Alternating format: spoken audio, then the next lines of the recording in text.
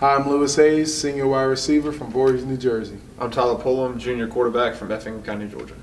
Randall Blash from Macon, Georgia, senior defensive tackle. And this is our locker room. We have 142 players, only about 90 lockers. Right here's my locker.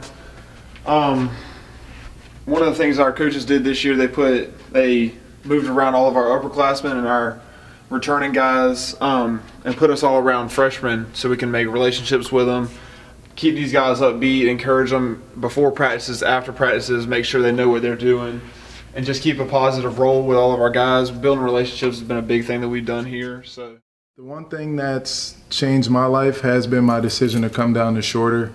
It was a long trip from New Jersey, but the old coaching staff who came down here, they reached out to me, and that's ultimately the reason I came here, and I wouldn't have been able to do it without a scholarship.